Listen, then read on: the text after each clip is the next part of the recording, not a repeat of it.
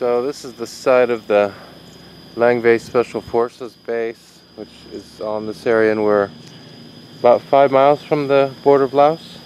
Yeah, about 10 kilometers from here. Okay. 10 kilometers from here to Laos border. And that is very important road during the Indochina War and French. And Kashan base is over there. And originally there are Lang Vei Special Forces inside there. Inside Kashan. They move it back in here. This is where the U.S. Green Berets worked with the Montagnards? Yeah, Montagnard. Yeah. So local ethnic forces that assisted the U.S. So this is a... And on the 7th February, on the 7th February, about 12 tanks, the Russian light tanks, they call it PT-76. Yeah. They attacked the Lang Vei, the counter-attacks. And that was February, what year? 1968. 1968. Yeah. So right after, was that part of the Tet Offensive then? Tet Offensive, yeah. Part of Tet then. And is that when they took over the base was overrun. Yeah, that's when the base was overrun at that time. The base over the well. Yeah. And did the U.S. ever take the base back, or? Yeah, they do now. It was lost. Yeah. In February '68, it was lost. Yeah, there it actually says February. After the Kashan for the 77 days fighting there. Yeah. And they abandoned. They abandoned the base. So I can see that it says here on the monument, it mentions February 2nd, 1968. I'll just, where is that? There you can see that, February 2nd, 1968. And so Lang Vei was overrun. Yeah, February. Yeah, February 7th, 1968. And so this is a monument to that. Yeah, originally both sides, this area and this area, are the same. Yeah. You mean this area on both sides of the road? Both sides on the hill. Yeah, but this was the new all a road base. there. Yeah, the old road this way, but the new road's over there. Oh, I see. Okay. Yeah. And this is a... The monuments, war memorial or something. War memorial here. War memorial for martyrs, all the NVA soldiers and VC. Yeah, to remember the NVA and VC soldiers who died here. So after Lang Vei was overrun, and then after the Battle of Kashan, that's it, right? The U.S. never came back to this area. Yeah. So from the perspective of the NVA, that was a victory. No, or Lang Vei was a victory. Yeah, they said it because a lot of glory, the propagandas from both sides mean that they difference point of views about the politics. So that's in true. Reality, they couldn't because at that time the American very strong made a stronghold in there. Right. But in reality, it's the Kongtian, it's the square of Marines.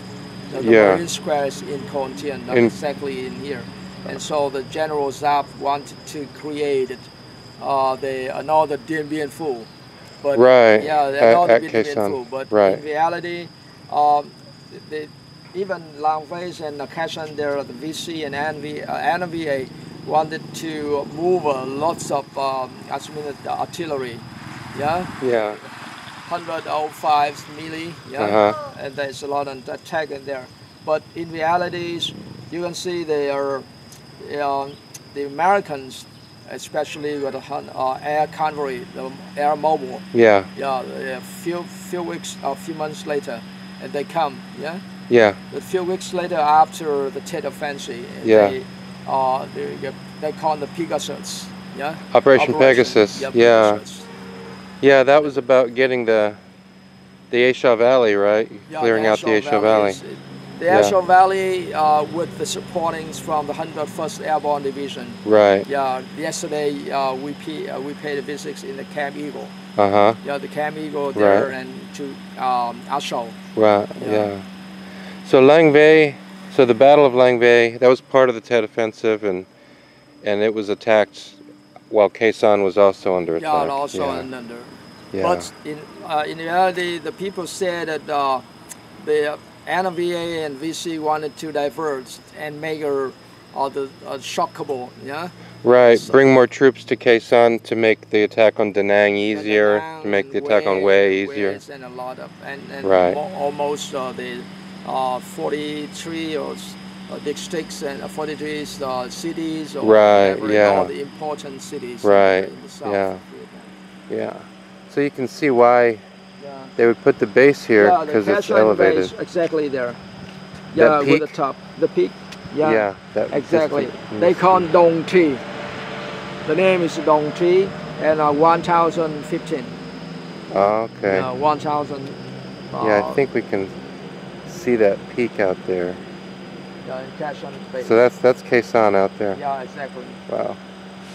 So you can see why they would have put the base here, because it's on an elevated position in this area, in this valley. This is an elevated position, and the base just, I guess, went around the top of this mountain here. So this was Army Green Berets. Yeah, Army Green Berets in this area. Army Green Berets is it's not very the big games, the small games. Right. For the sense, it's like a radio intelligence. Yeah, special forces. But anyways, they could did very effective operations, and all the information they get is from the sensors or something. Oh yeah. So gathering intelligence here also. Because we're close to the DMZ, right? We're close to the border of North Vietnam. DMZ this way. The DMZ is that? Okay, that way. DMZ okay. that way. Yeah. DMZ. But here is to Laos border, because the to the Laos. That's right. Pass inside the territory of Laos. So Laos is that way. Yeah, that's right. To the west.